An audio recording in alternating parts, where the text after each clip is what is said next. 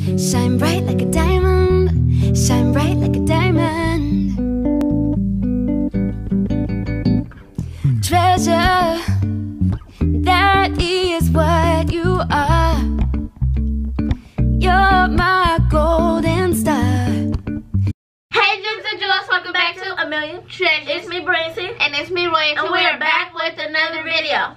So you guys, before you jump into today's video, don't forget to like, comment, share, and subscribe, and push the notification bell down below so you guys miss out on none of our videos. And because it's free, smack it, hit it, put it. What she said. Just to clear things up, what you're saying, don't forget to push the push notifications bell down below so you guys won't miss out on another one of our videos. And because it's free, smack it, hit it, put it. What she said. Today's video is going to be about hospitals in need receives thousands of different caps and gowns from students. Now you guys, with that being said, today we are shining the spotlight on Nathan Moore and Gowns for Good.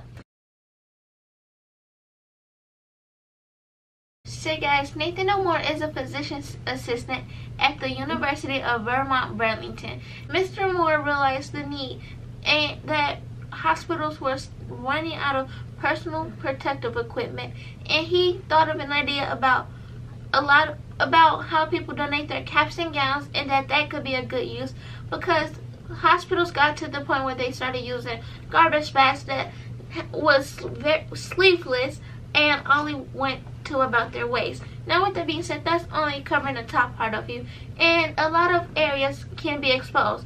Open cuts on your arm, open cuts on your wrist, even though you may have gloves on, open cuts from here on up, you guys. Open cuts on your leg, on your anywhere.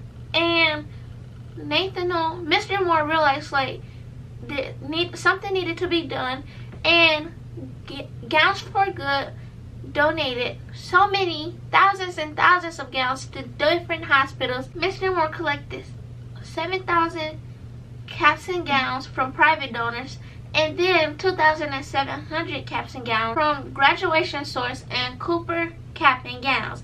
Now with that being said, guys, that was all together just on Mr. Moore's own, he collected 9,700 caps and gowns. But you guys, all together there was thousands and thousands of caps and gowns donated to different hospitals so that the employees there can be more safe. And with that being said, guys, really kind of him. It was really outstanding, awesome. It was just really kind of him. It was a good deed.